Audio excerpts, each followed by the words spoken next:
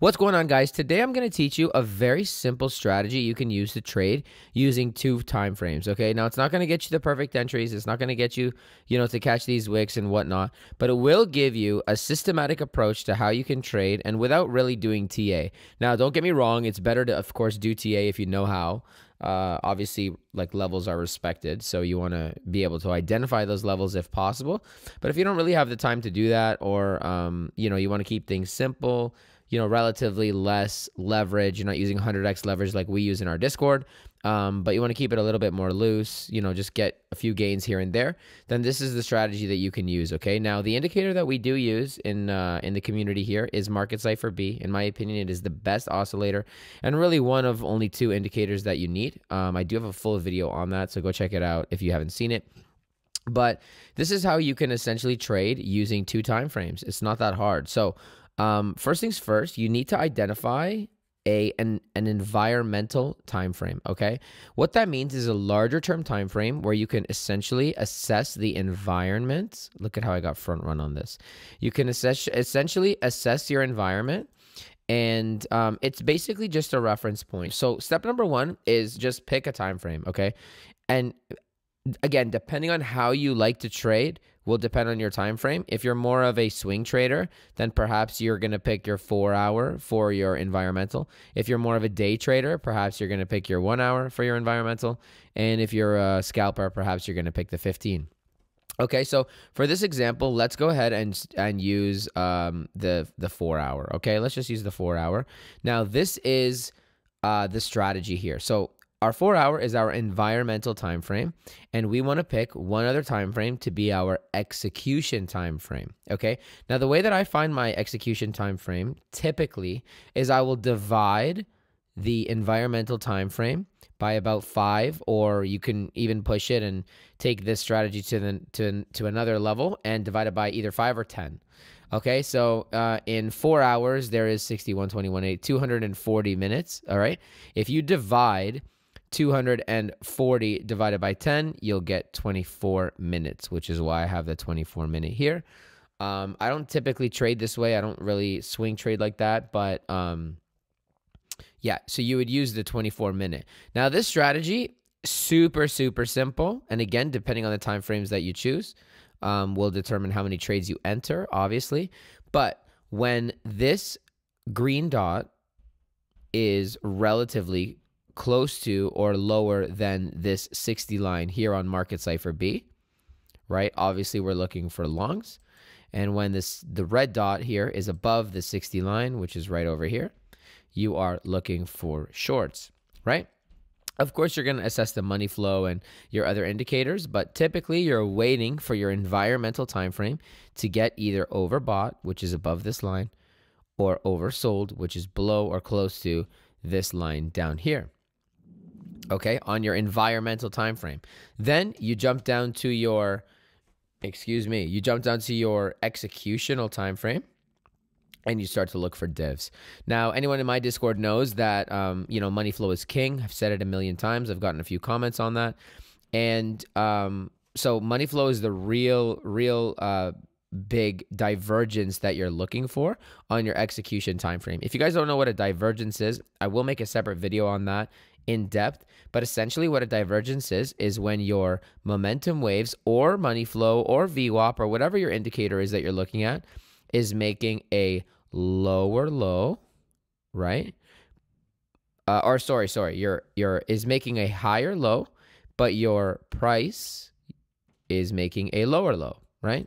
So that is essentially what a divergence is. Now, again, there are a few ways to look at it, and I will make an in-depth video. You can look at it like this as one divergence. You can look at it as like this is one big hump and this is another big hump. Obviously, the more divergences, the better, right? We want to see money flow diverging. We want to see VWAP diverging, and the momentum waves diverging. So a few things here.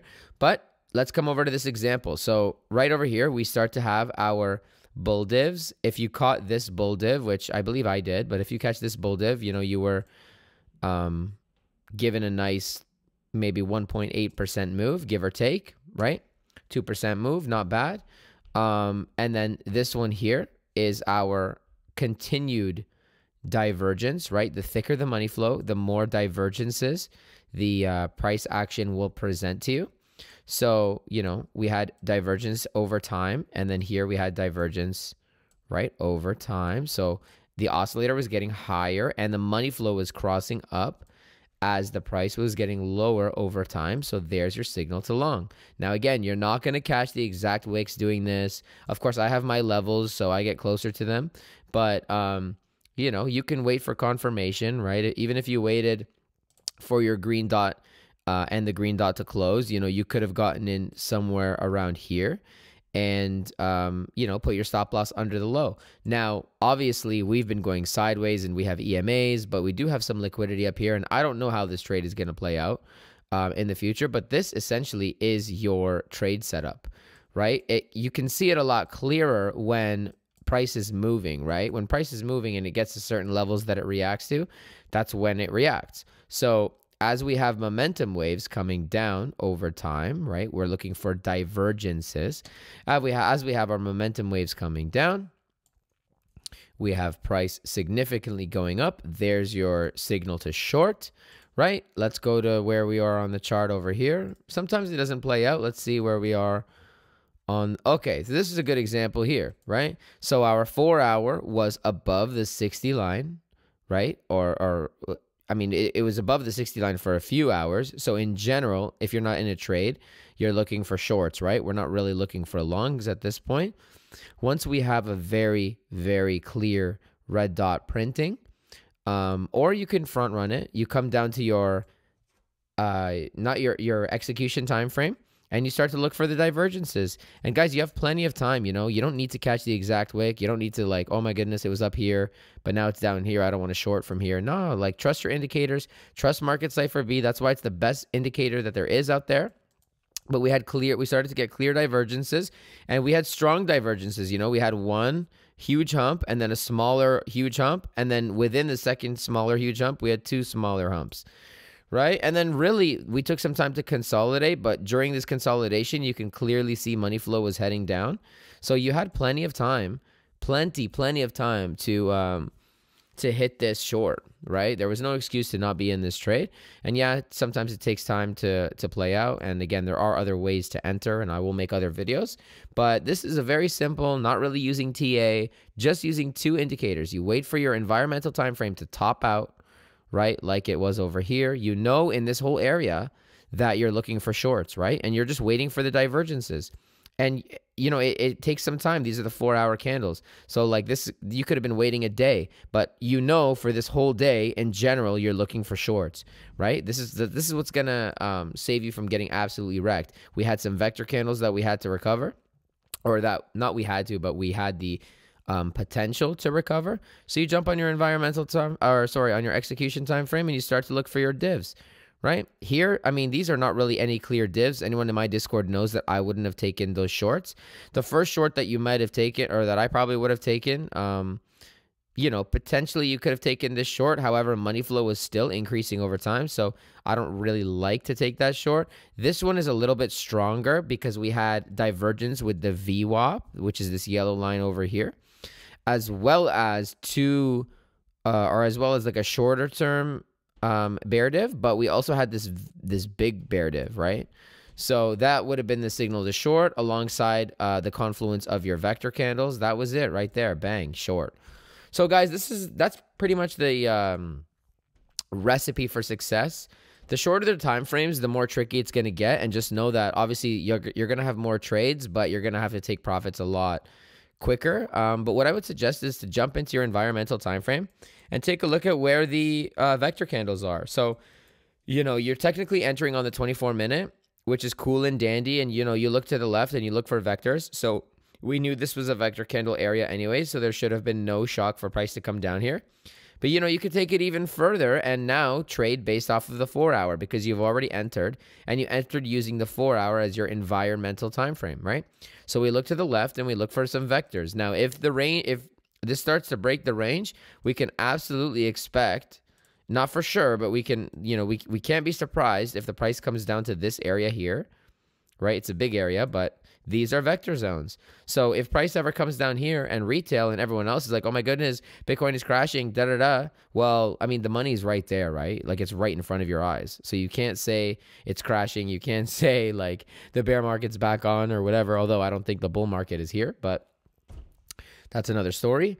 You can't really say that because the money's right here in front of you. So that's how you can use 2 time frames, one environmental, one execution time frame, to enter a trade with relatively little to no knowledge on how to do TA properly. It can be scary, I will say, to trade this way when you feel like you don't really know TA and whatnot. However, I will say this, trust your indicators, and just as long as you put your stop loss over the high, if you're worried that you're going to take your stop loss, give it a little bit more room, use smaller position sizes, practice good risk management. That's very important. I have a whole video that's an hour and a half on risk management. You need to watch. That's very, very important. As long as you're practicing good risk management, you have nothing to worry about. But yeah, this is a relatively high success win rate if you're doing it properly, if you're waiting for your divergences, and the more divs, the better. If money flow and VWAP and RSIs and the momentum waves, all 4 are diverging, then, that's what you do. And you stick to your 2 time frames and you trust the indicator. Sometimes things take time to play out. This right now was the short that we took, right, over here on the 4 hour, here on the 24 minute. We're chilling. Like, it looks like it can continue to drop. It actually looks like we're going to keep dropping. And, again, sometimes things take time. You could have entered here and, right, it's been 3 days. Obviously, these are higher term time frames, but it's been 3 days and we're down like 5%. But this trade setup where the line is could eventually take us down to like 20K. We don't know, right? We don't know what's going to happen. So this is a good way to trade. Wait for your divergences on your execution time frame. Wait for your larger term time frames or your environmental time frame to be either topped out or bottomed out. So in this case, we wouldn't really be looking for a long, for example. And this strategy, oh, sorry, that's the 24 minute. Yeah, so here we could actually be looking for longs. Now we would come on to the 24 minute and start to look for bull divs. So if this price drops below perhaps this red line, whatever the case, just takes out this low, then we have potential for bull divs, right? But yeah, stick to your 2 time frames. I very strongly suggest you stick to the 2. Once you start bouncing back and forth, you can kind of psych yourself out, get it in your head, and then close the trade or whatever, and then you would have ended up being in the winner. So just trust the indicator, and again, things take time. So make sure you keep that in mind, and then eventually down the line, you'll get better at it, and you'll start to find divergences on your environmental time frame as well. So you're not only waiting for it to top out or bottom out, you're also looking for divs and hidden bull divs. Now I'll make a video on that, as I mentioned earlier, but that's a quick and easy market cipher B trade setup that you don't really need TA for. It's not very difficult to do.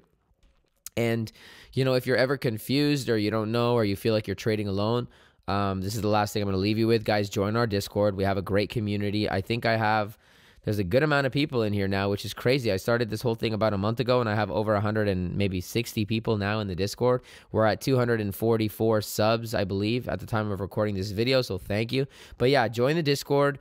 Get in with the community, and we have a lot of, we're talking all day in there, and you guys can ask some opinions, ask about this strategy. And if you think, do you think that this is going to happen?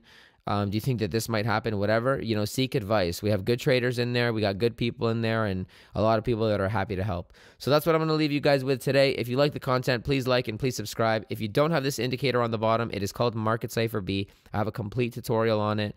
It is expensive, but I do believe it's worth it just for the money flow alone. Again, go watch the video and you'll know what I'm saying. But if you decide that you want to purchase it, I do have an affiliate link in the description. It'll help support me and it'll help me create more videos like this.